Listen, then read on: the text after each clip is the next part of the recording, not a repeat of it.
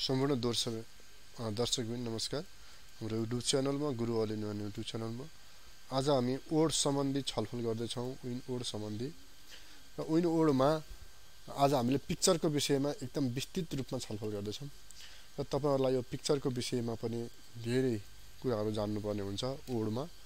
त्यस कारणले आज यो भिडियो बनाइरहेको र हामी यहाँ एउटा क्लास गर्दैछौँ र त्यो क्लासको भिडियो रेकर्ड गर्दा तपाईहरुलाई पनि फाइदा हुन्छ भन्ने हिसाबले भिडियो अपलोड गरिएको हो। यस्तो थुप्रै टिप्सहरू तपाईले च्यानलमा पाउनुहुनेछ र फाइदा हुन्छ। सब्स्क्राइब गर्नु होला।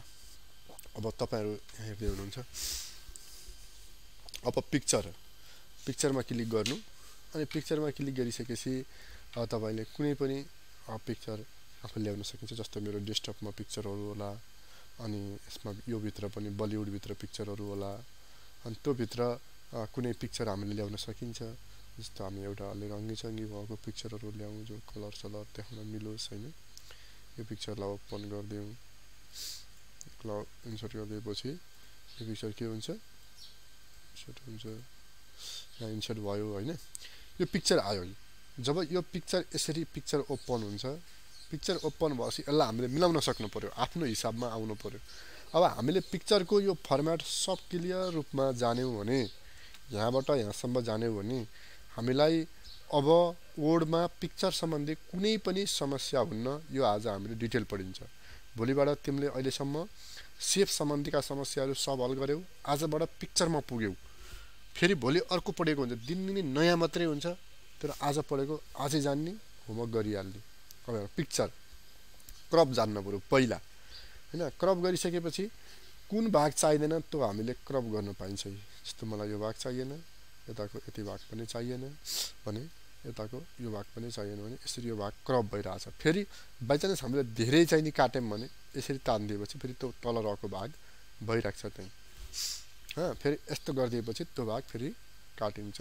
कम्प्युटरले सम्झिराखेको हुन्छ। यसलाई के भन्छ? क्रप भन्छ। यो क्रप हो। बुझ्यौ? क्रप हो।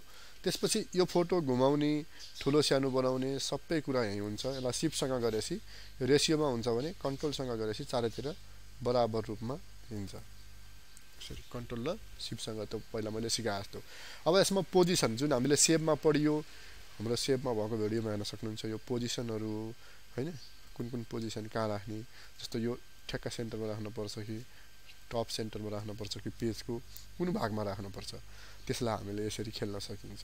पोजिसन भन्ने यी कुरा पढियो। अब हामी जान्छौँ ब्राइटनेस। पहिला यो क्रप आइसकेपछि कुन भागलाई क्रप गर्दैछौँ भनेर बुझ्ने है। यस्तो गरेर यस्तो गर्नुपर्छ। हात राम्रोसँग चलाउनु। त्यो क्रप भयो। ब्राइटनेस। अब यो फोटोलाई ब्राइटनेस बढाएर हेरौँ कस्तो हुन्छ। ब्राइटनेसमा गएर हेर्नुहोस्। त कुनै बेला तपाईको डकुमेन्टहरूको अक्षर बुझिएको हुन्न हैन, क्लियर पनि आएको हुँदैन, लाइटहरू मिलेको हुँदैन। त्यति बेला यही लाइटलाई खेलेर हामीले काम गर्न सकिन्छ। यहाँबाट लाइट सम्बन्धी, ब्राइटनेस सम्बन्धी खेल्न सकिन्छ पिक्चरको। त्यो अब यतैबाट खेले पनि हुन्छ। यसरी ब्राइटनेसहरू मिलाउनु पर्ने हुन्छ। त्यसपछि गाढापन मिलाउनु पर्ने हुन्छ। अझै अक्षर नबुझिएको हुन्छ हैन, अझै डकुमेन्ट क्लियर आएको हुन्न अथवा फोटो पनि क्लियर आएको हुन्न। त्यस्तो अवस्थामा यो ब्राइटनेसहरू मिलाउनु पर्छ। कुनै बेला यस्तो चाहिन्छ भने कुनै बेला अरू फर्मेटमा फोटो चाहिन्छ, त्यति बेला पनि मिलाउने। अनि colour, black and white photo चाहिन्छ कहिले यस्तो फोटो चाहिन्छ, कहिले यस्तो विभिन्न मोडमा, विभिन्न कलर भेरिएसनमा, लाइट भेरिएसनमा, कलर भेरिएसनमा, मोड भेरिएसनमा फोटो चाहिन सक्छ। यसरी छोइदिए मात्रै कलर छोइदिए हुन्छ। यसरी हुन्छ। रिसेट पिक्चरको अर्थ पहिला पिक्चर वास्तवमा जत्रो थियो, नेचुरल पिक्चर जत्रो पिक्सलको थियो, जत्रो साइजको थियो, यो यत्रै नै भएर एक्टिभ हुन्छ। यसलाई के भनिन्छ? यो भन्छ है रिसेट पिक्चर हुन्छ। अब रिसेट पिक्चर भइसकेपछि फेरि यसलाई हामीले यताबाट त 4 को भयो भन्ने भने अटोमेटिक त्यो घटिहाल्छ। तल नै घट्छ अटोमेटिक सुरुमा हैन। त्यसरी हुन्छ। त अब यो पिक्चरलाई यताबाट तान्दाखेरि यो यस्तो हुन्छ। तर यताबाट तान्यो भने फेरि तिम्रो यो पिक्चर थ्याप्चो न्याप्चो जस्तो पनि हुन्छ। त दुईटै अप्सन दिएको हुन्छ। पनि कन्ट्रोल जेड गरी। कम्प्रेस पिक्चर एकदम हाई क्वालिटीको छ र अलिकति कम्प्रेस गर्नुपर्ने छ, लो क्वालिटीको बनाउनु छ भनेदेखि तपाईले यो अप्सनको प्रयोग गरेर यसलाई इमेल साइज भनेर यसलाई ओके गर्दैन भने यो पिक्चर अब लो क्वालिटीको हुन्छ, थोरै लो क्वालिटीको भइसक्यो। यस्तो अघि कस्तो थियो यस्तो थियो, फेरि कतिको के भयो यस्तो भयो। अहिले अलिकति धमिलो छ, अघि यो ओढ्थ्यौँ हेर त, अहिले टल्किरहेको छ ओढ्थ्यौँ होइन, अहिले के भयो ओढ्थ्यौँ टल्केन। त्यसरी पिक्चरको क्वालिटी घटिराखेको हुँदो रहेछ कम्प्रेस पिक्चरले। चेन्ज पिक्चर यदि तिमीले यसलाई सानो चाहिँ पासपोर्ट साइजको फोटो बनाएर अथवा केही बनाएर कहीँनिर राख्यौ होइन, पोजिसनद्वारा यहाँ राख्यौ, अब यही ठाउँमा यो त पिक्चर त आफ्नो आफ्नो साइजको हुँदो रहेछ, एउटा ठुलो पिक्सल हुँदो रहेछ, जत्रो आफ्नो पिक्सल हुन्छ त्यो पिक्सल बराबरको हुन्छ। पिक्सल भनेको फोटोको क्वालिटी हो। अब यहाँ गएर यदि तिमीले चेन्ज पिक्चर गर्यो भने त्यसको ठाउँमा अर्को पिक्चर तुरुन्त राख्न सकिन्छ त्यत्रै साइज। वास्तवमा यो पिक्चरलाई रिसेट गर्यो भने यो पिक्चरको साइज पनि यत्रो थियो होइन। चेन्ज पिक्चर, त्यसको ठाउँमा पिक्चर चेन्ज गर्नु सकियो।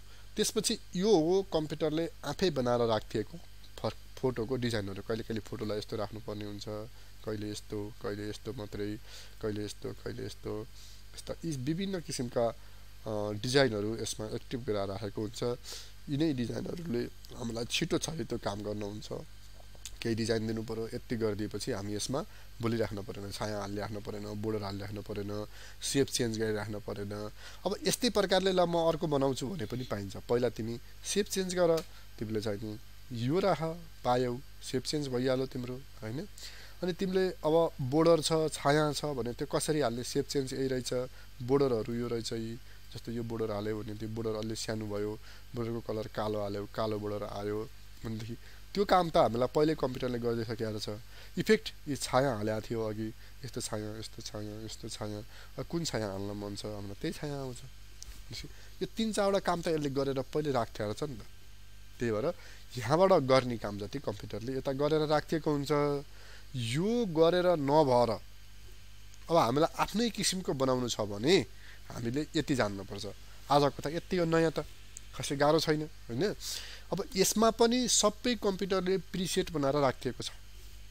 टोटल गरेको छ प्रिसेट बनाएर राखेको छ। जस्तो प्रिसेटमा गएर तिमीले अब यो कुराहरू हेर्न सक्छौ। जस्तो यो पनि प्रिसेट हो, यो स्याडो पनि प्रिसेट हो, सबै यहाँसम्मको, यो पनि यहाँसम्मको प्रिसेट हो। तिमीले यो सबै चलाउन पर्ने हुन्छ। त्यसको छाया निकाल्नु पर्यो, त्यस्तो निकाल्नु पर्यो भने रिफ्लेक्सन भन्छ।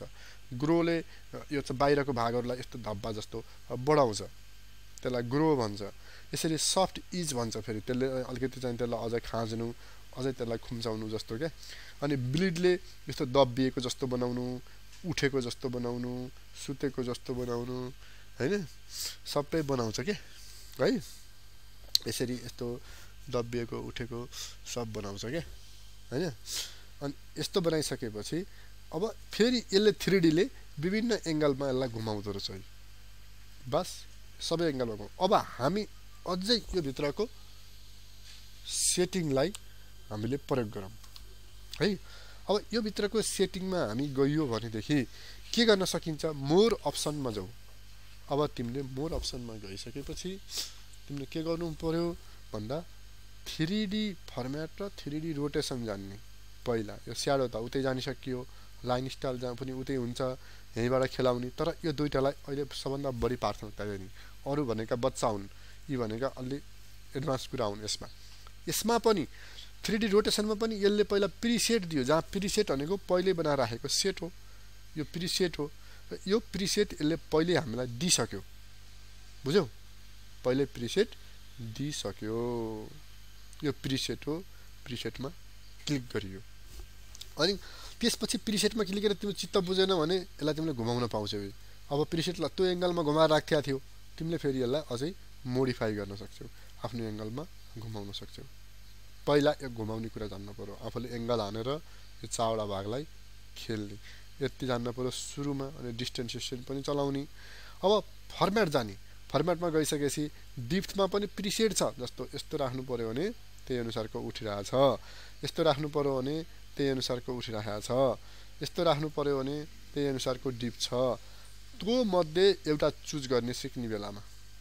अनि यो 8लाई 20 बनाउने, के भाग बढ्यो त्यहाँ, 8लाई 15 बनाउने कुन भाग बढ्यो त्यो पत्ता लगाउने, हाइट हेर्ने, हाइटलाई 20 बनाउने, कुन भाग बढिरहेछ, 20 बनाउने, कुन भाग बढ्यो, हाइटलाई 40 बनाउने, कुन भाग त्यहाँ बढिरहेको छ, त्यो अध्ययन गर्ने। फेरि यो बटमको पिँधतिरको खेल भयो। जस्तो यसलाई तिमीले अझै यसलाई घुमायौ रोटेसनमा, यसलाई पिँधदेखि नि यदि घुमाइदेऊ भनेदेखि के हुन्छ, यताबाट पिँध देखिएला होइन, अब पिँध होइन, यो पिँधतिर खेलौँ है। पिँधतिरको मा गएर तिमी फर्मेटमा गएर बटमको हाइट वेथमा गएर 12 राख्यो भने ती 12 यता तल झऱ्यो, ती बक्स तल झरे जस्तो भयो होइन। अनि यसको हाइट पनि 10 राख्यो भने त्यो भाग पनि डल्लो जस्तो निस्क्यो, साबुनको डल्ला जस्तै भयो होइन। यसरी हाइट वेथमा गएर यो भाग खेल्न पर्ने हुन्छ। पहिला यो बटमको भाग हो, जस्तो बटम पनि कुन डिजाइनले राख्ने, त्यो भित्र पसाल्ने कि यता मात्रै राख्ने कि कस्तो तरिकाले राख्ने, यसले पहिला हामीलाई फर्मेट दिएको हुन्छ, त्यो फर्मेट चुज गरेर त्यसमा खेल्न सकिन्छ। यो भनेको सामान्य कुरा हो। अब कलर, कुन कलर राख्ने, डिप्थको कलर। जस्तो मैले एकचोटि फेरि यसलाई 3D रोटेसनलाई आफ्नो तरिकाले घुमाउँछु है। ल हेर्नुहोस्, अब मैले यति बनाएँ है, ठिक छ। अब तिमी फर्मेटमा गएर कलर हाल्यौ, यो कलर हाल्दाखेरि के हुँदो रहेछ, यो बिचको कलर चेन्ज हुँदो रहेछ, डिप्थ भन्ने हुँदो रहेछ। डिप्थ भनेको यो बिचको भाग। त्यसपछि अघि यसको हाइट चाहिँ हाम्रो धेरै बढी थियो, यसको 10 राखेँ मैले, ठिक्क सुहाउँदो बनाऊँ होइन, राम्रो हुन्छ। अनि त्यसपछि फेरि तिमी कलरमै जाऊ, ठिक छ, निलो हाल्यौ, यसलाई 15 हाल, के हुन्छ त्यो बढ्दो रहेछ। अनि यो कलरलाई लगेर कालो हाल, त्यहाँ के निस्क्यो, कालोमा आयो। यसलाई लगेर 2 राख, त्यो बोर्डर 2 निस्क्यो। यो कलर कन्टेन्ट र कन्टाउर भन्दो रहेछ यसलाई होइन।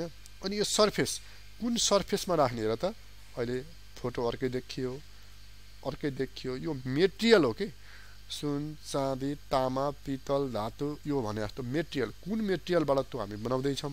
यो चाँदीबाट बने जस्तो भयो अरे होइन, कुन मेटेरियलबाट हामी बनाउँदैछौँ।